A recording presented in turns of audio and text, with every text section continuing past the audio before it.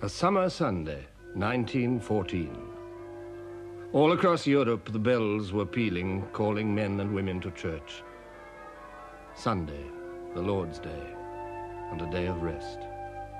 It was a world of firm beliefs.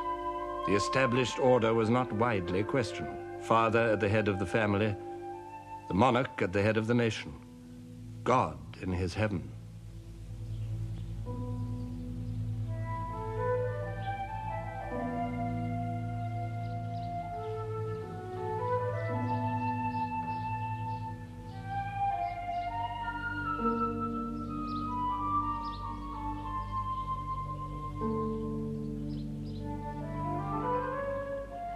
Sunday after church was a day of quiet pleasures. Little Donny daydream cried of Idaho, so now you know.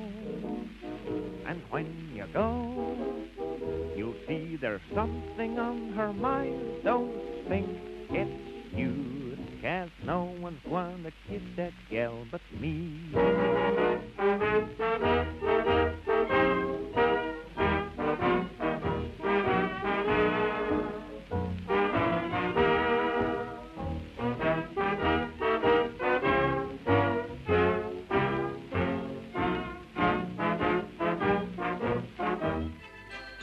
In the Bois de Boulogne, the Tiergarten or Rotten Row, the aristocracy displayed themselves. Carriages, servants, dazzling clothes.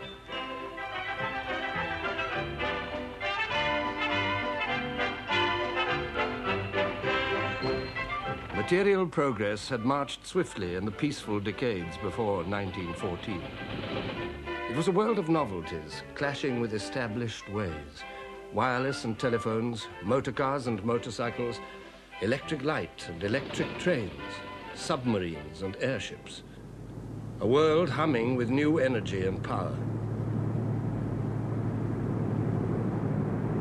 But under the smiles, the relaxation, it was a world of tensions.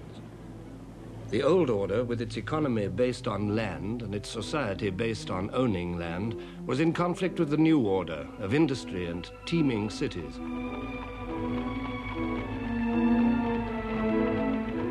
Industry had uprooted populations, expanded them beyond belief, tempted them, enriched them, and impoverished them.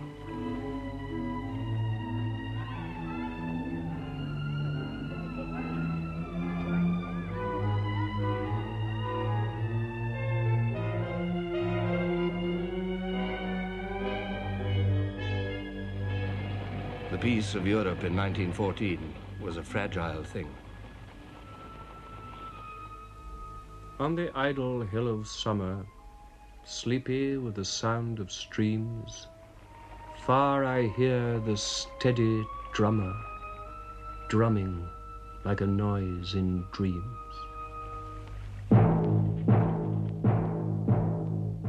In the Germanic empires, lying across the heart of Europe, the clash of old and new was obvious.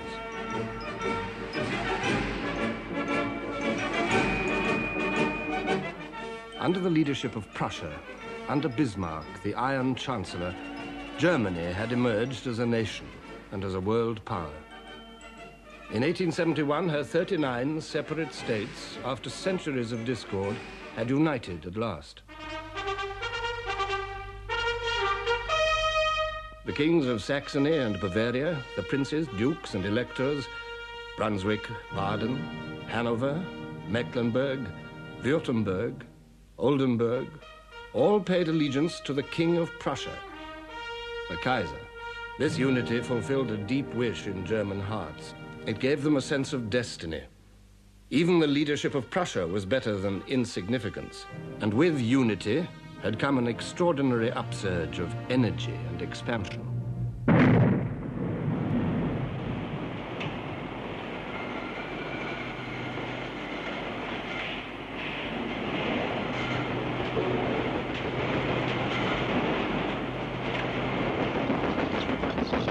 In 1871, there were 41 million Germans. In 1913, there were nearly 68 millions, an increase of more than half. And more than half of them were living in towns and cities. But it was not merely an expansion of population. The foundations of economic strength at the turn of the century were steel and coal. Germany had made great strides with both. Steel production multiplied by 12 in 30 years. Coal production multiplied by nearly 5 in 30 years. Manufactures multiplied by 4. Exports multiplied by 3. Exports of chemicals multiplied by 3. Exports of machinery multiplied by 5. In 30 years, Germany's share in world trade had risen by a third. Now, in 1914, Germany was, after America, the most powerful industrial nation in the world.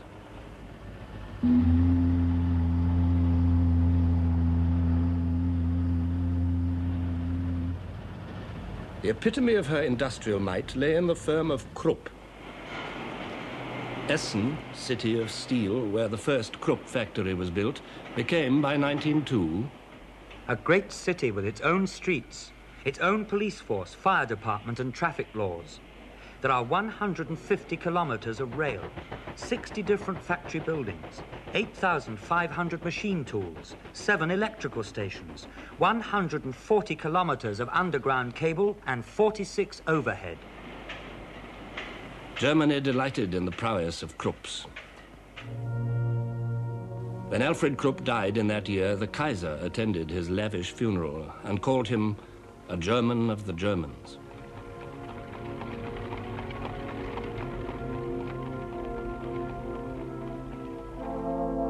In 1914, the firm employed 80,000 workers. They lived in Krupp houses, their babies were delivered by Krupp doctors, their children educated in Krupp schools. They bought at Krupp stores, borrowed books from Krupp libraries, married in the Krupp church, and were buried in the Krupp cemetery. Under Bismarck, Germany had come closer than any other state to modern conceptions of social welfare. German workers enjoyed sickness, accident, and maternity benefits, canteens and changing rooms, and a national pension scheme, before these were even thought of in more liberal countries. Yet the life of the workers was hard. The steel mills operated a 12-hour day and an 80-hour week. Neither rest days nor holidays were guaranteed. In Germany, as in every industrial state, there was poverty and protest. By 1912, the Socialist Party was the strongest party in the Reichstag, the German parliament. But the Reichstag did not rule Germany. The Kaiser ruled Germany through officials whom he personally appointed. No one, says Sir Winston Churchill, should judge the Kaiser Wilhelm II without asking the question, what should I have done in his position? Imagine yourself brought up to believe that you were appointed by God to be the ruler of a mighty nation. Imagine succeeding in your 20s to the prizes of Bismarck's 3 victorious wars. Imagine feeling the magnificent German race bounding beneath you in ever-swelling numbers, strength, wealth, and ambition. And imagine on every side the thunderous tributes of the crowds and the skilled, unceasing flattery of the court. With this background, subjected to these pressures, trying to hide a left arm withered from birth, for 30 years Wilhelm II had vexed and perturbed the peace of Europe, but always short of war. His first public utterance when he came to the throne was addressed not to the people, but to the army. We belong to each other, I and the army. We were born for each other and will indissolubly cleave to each other. I promise ever to bear in mind that from the world above, the eyes of my forefathers look down on me, and that I shall one day have to stand accountable to them for the glory and honor of the army. These were not empty words. The German Kaiser was also the King of Prussia, and it was precisely for the sake of Prussian strength that the other Germany, the Germany of the merchants, the industrialists, the musicians, the philosophers, had accepted her rule. The Prussian influence was seeping through the whole nation.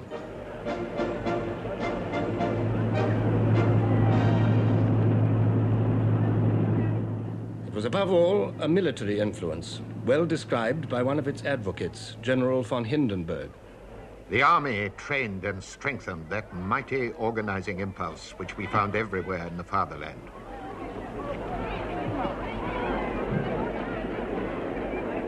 The conviction that the subordination of the individual to the good of the community was not only a necessity but a positive blessing had gripped the mind of the German army and through it that of the nation.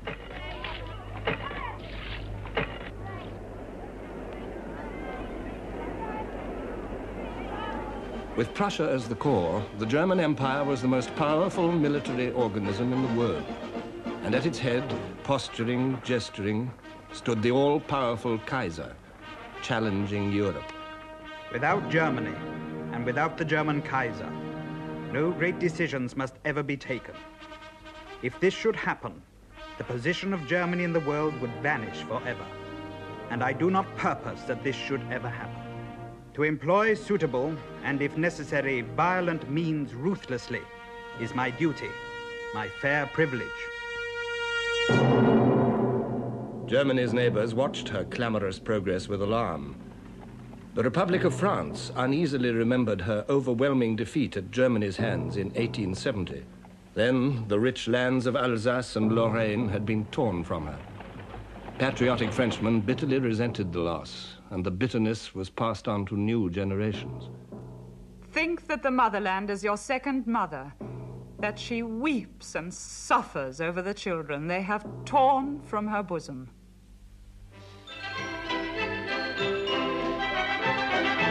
France had her iron, her coal, her industry, but the French were, above all, tillers of the soil.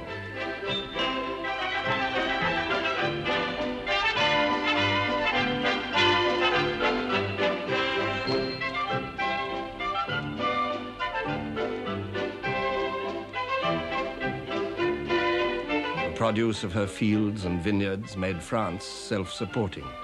The French cared for good food.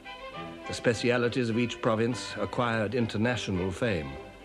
And while the ploughland and pastures of the provinces fed Paris, Paris itself fertilized not only France, but Europe too.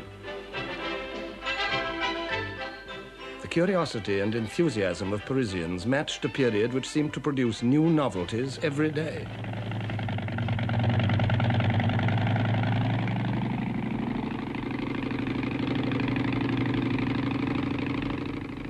Louis Blériot was the first man to fly the Channel. I began my flight steady and sure. I have no apprehension, no sensations, nothing. I am making at least 42 miles an hour, traveling at a height of 250 feet. Below me is the sea. There is nothing to be seen, neither France nor England. I am alone. For 10 minutes I am lost, and then I see the cliffs of Dover.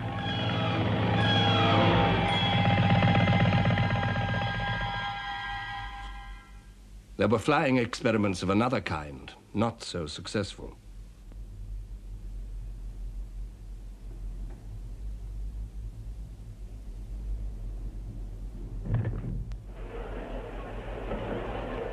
Cranks or pioneers, the French greeted them all expectantly.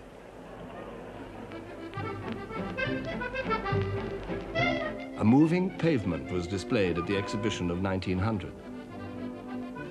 Looking down from it, Paris was truly sovereign of cities, seemliest in sight. The wide, bustling boulevards, the cafes, the Louvre, storehouse of Europe's treasures, the imprisoned sunshine of the Impressionists, the acting of Sarah Bernard, the Moulin Rouge, and the legs of Mistinguett, dinner at Maxime's. Picasso and Matisse were painting. In her quiet laboratory, Madame Curie was discovering radium. Paris was the Mecca of the West. But Paris is not France. The glamour of Paris did not reflect the deepest truths about the French. It encouraged their optimism, but it concealed unrest and violent agitation among the industrial classes, who felt left out of a rising tide of prosperity. It concealed the backwardness of French industry in a world where this counted more and more. It concealed a declining birth rate in a world which paraded its millions. It concealed the canker at the heart of French politics. memory of the defeat of 1870, and fear of the rising might of Germany. Because of this memory and this fear, the army played a special part in the life of France. Shattered in 1870, it had made a remarkable recovery. It became a national army based on universal conscription. It schooled itself in colonial wars, but its eyes were fixed on the German frontier. In 1914, there was a socialist government. Anti-militarism, pacifism, and internationalism were being proclaimed with swelling voices. The delegates of the workers' organizations judge that wage earners obliged to go to war have this alternative only: either to take up weapons in order to menace other wage earners, or to take up battle against the common foe, capitalism. Anti-militarist and anti-patriotic propaganda must become ever more intense and audacious.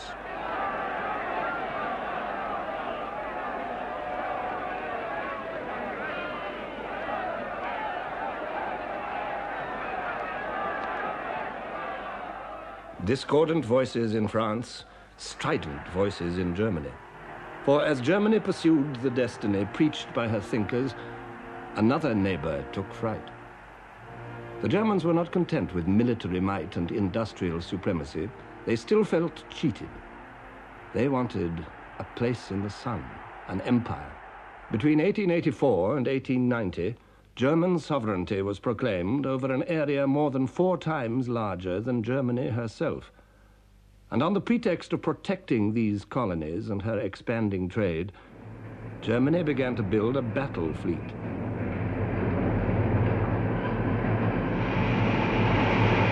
This was a threat that any British newspaper reader could understand. The sea served Britain in the office of a wall or as a moat defensive to a house against the envy of less happier lands. Now envy was reaching across the sea. Winston Churchill spoke for all Britain when he said, "Our naval power involved British existence. If our naval supremacy were to be impaired, the whole fortunes of our race and empire would perish and be swept utterly away."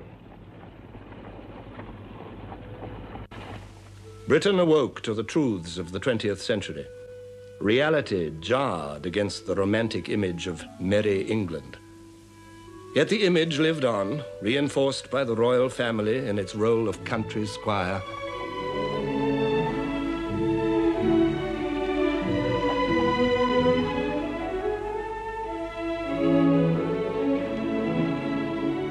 Englishmen liked to think of themselves in these terms.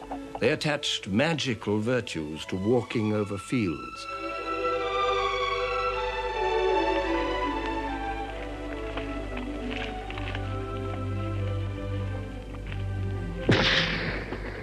They also found virtue in royal pageantry, jubilees, coronations, state openings, funerals.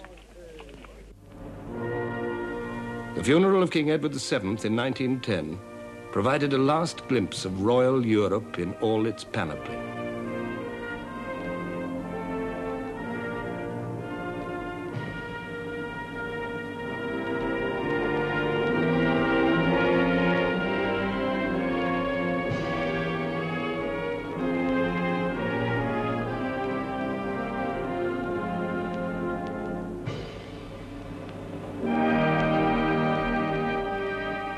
Nine kings followed Edward's coffin through the streets of London. King George V, his successor, the Kaiser, his nephew, the King of Belgium, the King of Spain, the kings of Portugal, Denmark, Bulgaria, Norway, and Greece. The watching, awe-struck crowds were reminded that Britain was the center of an empire on which the sun never set.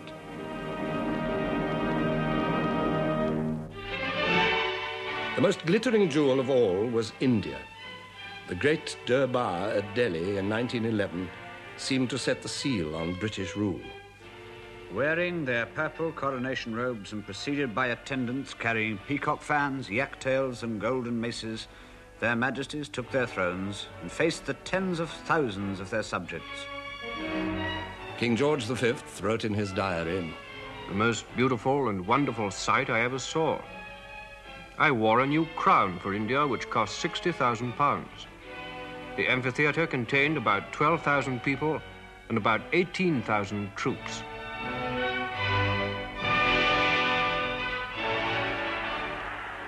"119 princes and maharajas bowed and retracted in a ceremony which lasted a full hour. The Delhi Durbar affirmed the bond between the King-Emperor and more than 300 million Indian subjects. Africans, too, were subjects of the British Crown.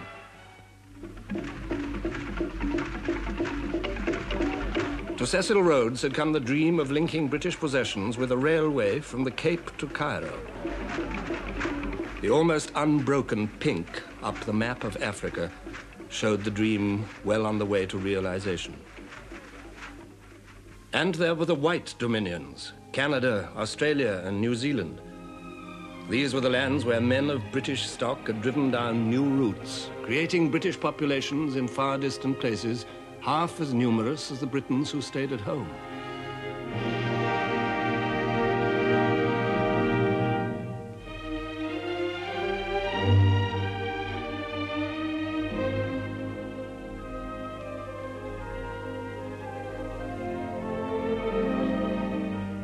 In the British Isles, life for many was a struggle for daily bread.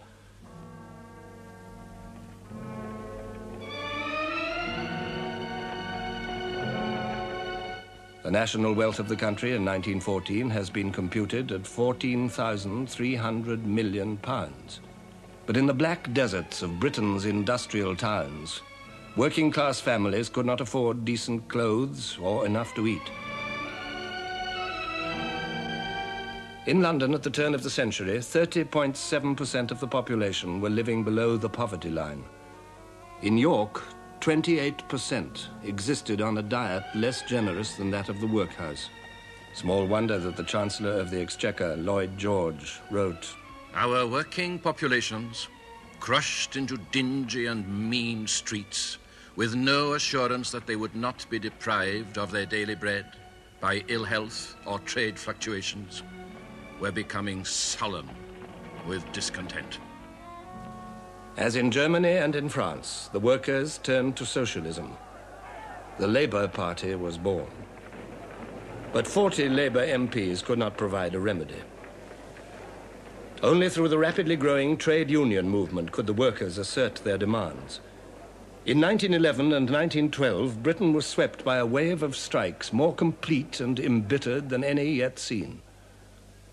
The trade union leader, Ben Tillett, said, "It was a great upsurge of elemental forces.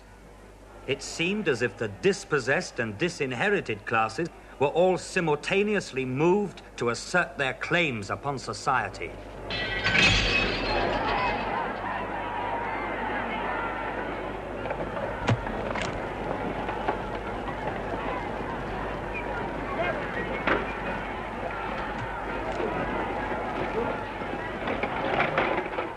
The ruling classes reacted with furious incomprehension. In Liverpool, troops were brought in to fire over the heads of the crowds. A man told Sir Austin Chamberlain, "I think the situation's so serious that I went this morning to a wholesale armourer's to buy 5 revolvers. The shopman said, 'We had 100 yesterday. We had 50 when we opened this morning. We have not one left now.'" This was England, facing a class struggle such as she had not seen for over half a century. Facing also the dispossessed who had nothing to do with class. The women. The old fight for women's rights received a new impetus from the militant suffragette movement. Nothing was safe from their attacks. Churches were burned, public buildings and private residences destroyed. Bombs were exploded. The police and individuals assaulted, meetings broken up. At Epsom, on Derby Day, a suffragette waited to throw herself under the King's horse.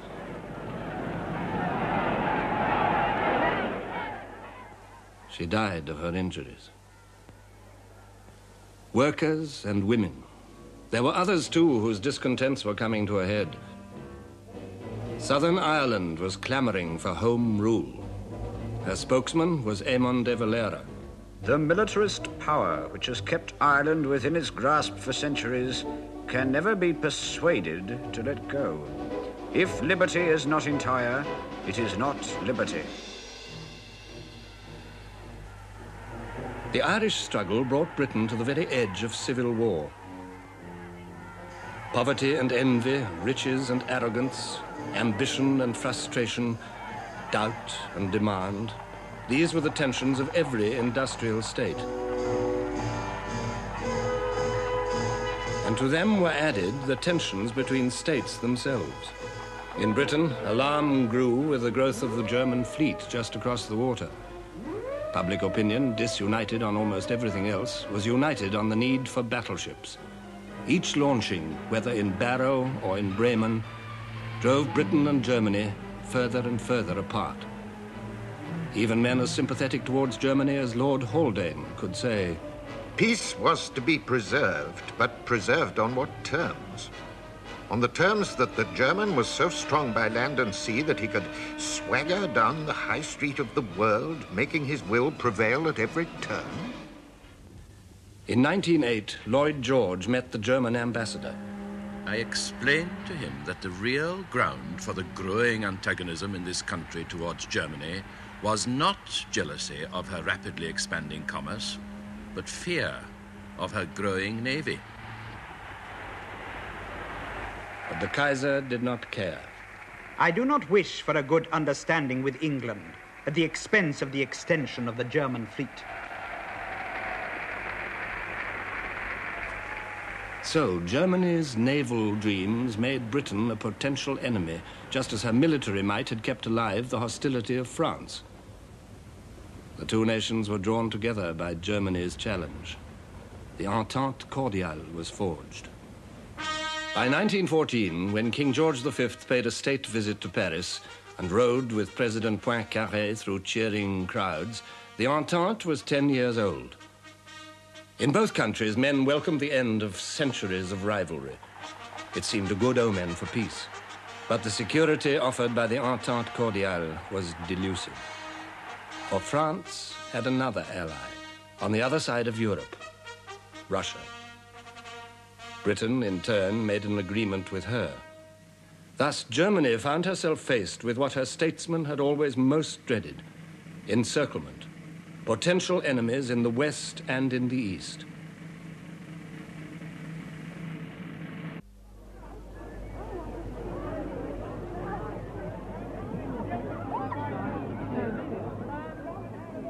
In the summer of 1914, it was not Britain, nor France, nor Russia which held the real threat to the peace of Europe. The real threat lay in the alliance of Germany's making, her alliance with Austria. This was a shackle linking the swelling vigor of Germany to the irresponsible policies of an old, decaying empire. Bismarck foresaw the danger. I shall not live to see the Great War, but you will see it, and it will start in the East. For centuries, Austria had been the leading German state, Europe's shield against the East. By 1914, her empire was an anachronism, whose fatal ambitions died hard. At the head of this ancient realm stood the Emperor Franz Joseph, 84 years old. He had reigned in Vienna since 1848, Europe's year of revolutions, when the Austrian Empire had come near to collapse. Franz Joseph held it together by a mixture of compromise and repression, but nothing could disguise its decrepitude. Lord Lansdowne wrote, "To human calculation, the Habsburg Empire cannot survive the decease of the Emperor Franz Joseph." The anachronism lingered on, upheld by this old man. Its ceremonies, its displays, its brilliant uniforms, the rigid protocol of the imperial court, the high-sounding titles, the wit, the music, the culture of Vienna, all belonged to a past which was becoming ever more at odds with the present. For this empire was not merely Austrian.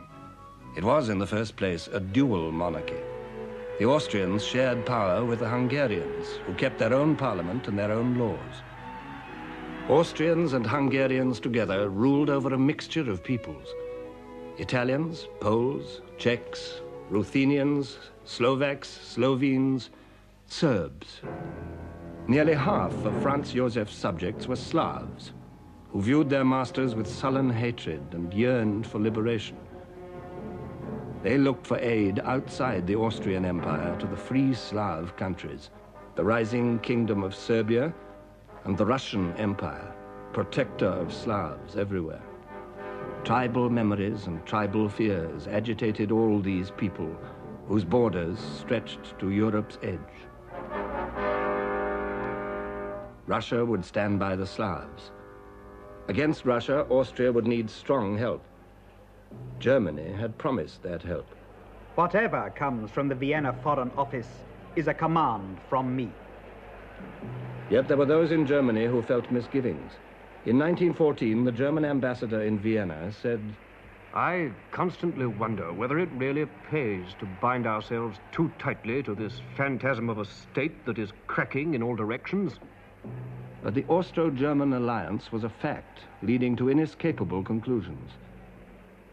In 1914, the Kaiser noted, As a soldier, I have no doubt, on the basis of information reaching me, that Russia is systematically preparing for war against us. And I frame my policy on that assumption.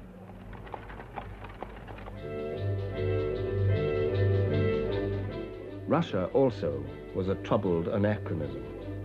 The Tsar of all the Russias ruled over countless millions of people.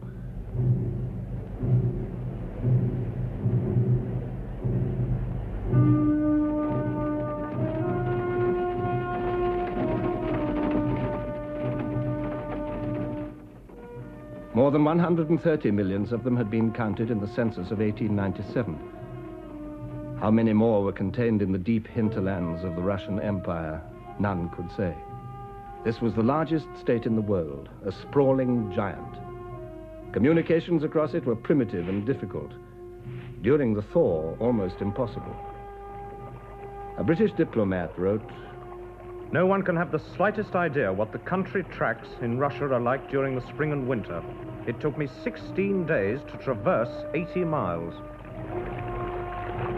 Over these limitless distances, the Romanov dynasty, in the person of Nicholas II, emperor and autocrat, ruled absolutely. In 1895, answering a demand for more representative government, the Tsar said, Let all know that in devoting all my strength to the people's well-being, I shall preserve the principle of autocracy as firmly and as undeviatingly as did my father.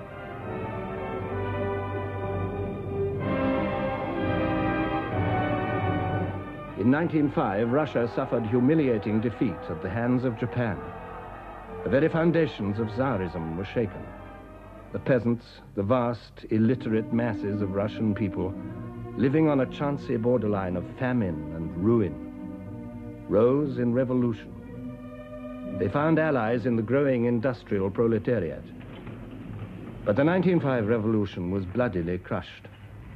In 1906, the principle of autocracy was restated by the Imperial Council more firmly than ever. To the Emperor of all the Russias belongs supreme autocratic power. Submission to his power, not from fear only, but as a matter of conscience, is commanded by God himself.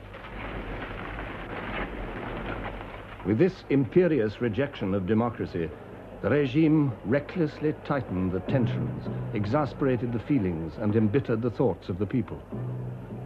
There were riots and strikes. A strike in the Lena goldfields was ruthlessly suppressed.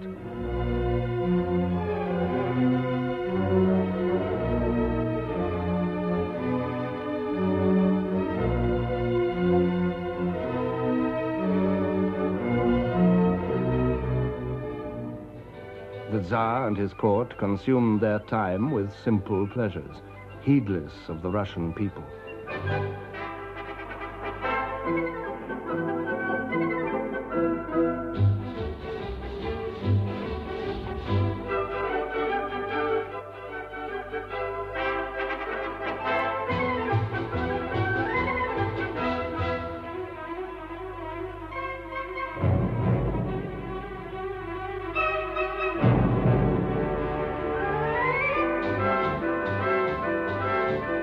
Interior tensions were coming to the boil in this pious, passionate, intensely patriotic nation. And as they did so, external tensions also grew. The Balkans, where the Slav lands lay between the scowling frontiers of three crumbling empires, were their point of impact. In 1908, Austria, with outdated ambitions, annexed the Slav territories of Bosnia and Herzegovina on the borders of Serbia. Russia, still weak after defeat by Japan in 1905, let that pass. Then in 1912, the small Balkan kingdoms joined together to inflict a crushing defeat on the Turkish Empire. But they quarreled among themselves.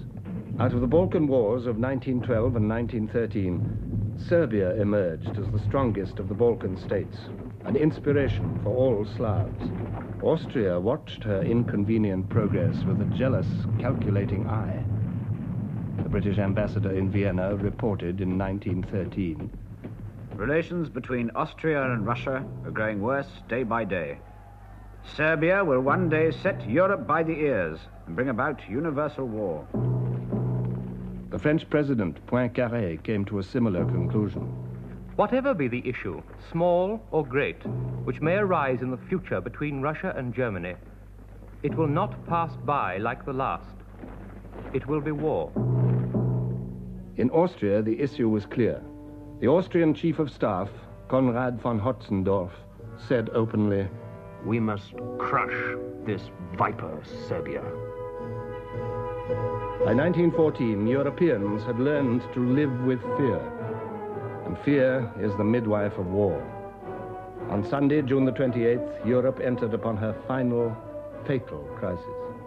The Archduke Franz Ferdinand, heir to the Austrian throne, and his wife were visiting Sarajevo, capital of the recently annexed province of Bosnia. From Serbia, just across the border, a group of Slav terrorists had also come to Sarajevo, pledged to kill Franz Ferdinand. As the Archduke and his wife took their departure, one of these terrorists, a Slav schoolboy called Gavrilo Princip, fired 2 pistol shots. They hit Franz Ferdinand and his wife. A quarter of an hour later, both were dead. The peace of Europe died with them.